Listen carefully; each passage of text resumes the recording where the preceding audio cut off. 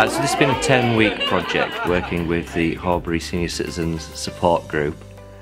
We've been looking at different methods of storytelling, so working from autobiography, but also the group have really enjoyed creative storytelling, so we've used a couple of different methods for approaching creative storytelling, using photographs that we've brought in, or using a variety of different objects.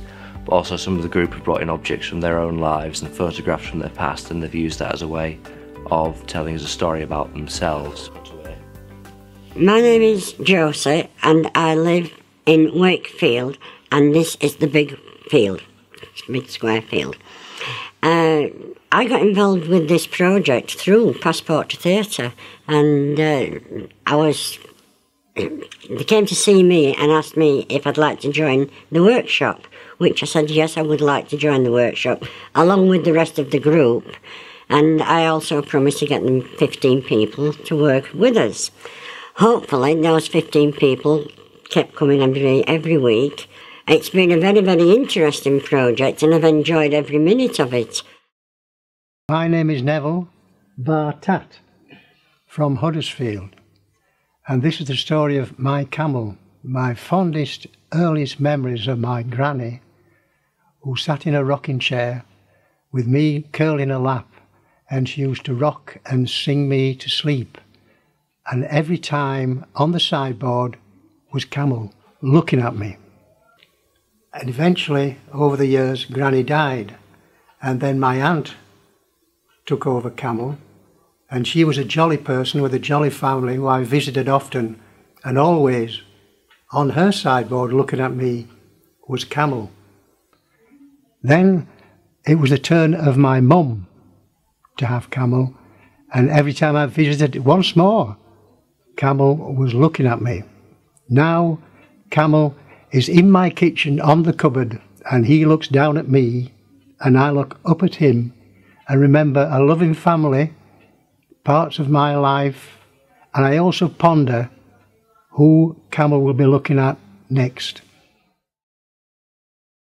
One of the other techniques that we've used is storytelling from an object. So Jenny and I have brought in objects and the group have had to create a history for them. This extravagant necklace has been passed down through the Windsor family. It is made up of Whitby jet with diamonds, which were added later on. An Antiques Roadshow jewellery expert recognised the diamonds as coming from the Hatton Garden robbery. The robbers thought it was a good place to hide the diamonds and had got a criminal jeweller to add them to the necklace later on. Part 2. They never thought the diamonds would be discovered, as they thought this was a good place to hide them. But they were distraught when the antique valuer realised where they came from. Overcome with guilt, they decided not to sell it, but to donate it to charity, as it seemed the only way for them not to be recognised as the descendants of their criminal, not royal ancestors. That's it. Is that a true story? No. Hey, that shows it's a good story, Mabel. My name's Gladys Hall. And my friend name is, what do they call you? Brenda Clark.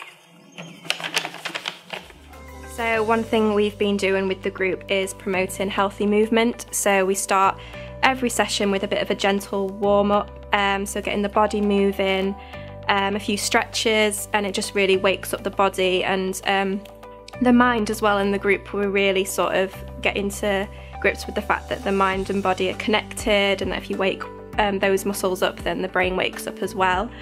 We've been confidence building as well, so making sure that the group are comfortable sharing with each other, speaking in front of each other. A lot of the group didn't know each other's names at the beginning, but now they all do, and they're just happy to talk to each other and share more now. And another thing we've been focusing on is talking and listening. So we've been doing a lot of pair work as well, and just making sure that the group can not only share their own stories and memories, but also listen to each other's as well and repeat those back to the group and, you know, introduce each other really. We've been doing an exercise called clap narration, where we start with either a photo or an object, and one person starts off the story. It can go in any direction they want, and then when someone else feels that they want to take over, they clap and they take over the narration. We've got some really great stories from that, and it's just really great to see the group using their imaginations and just really being creative.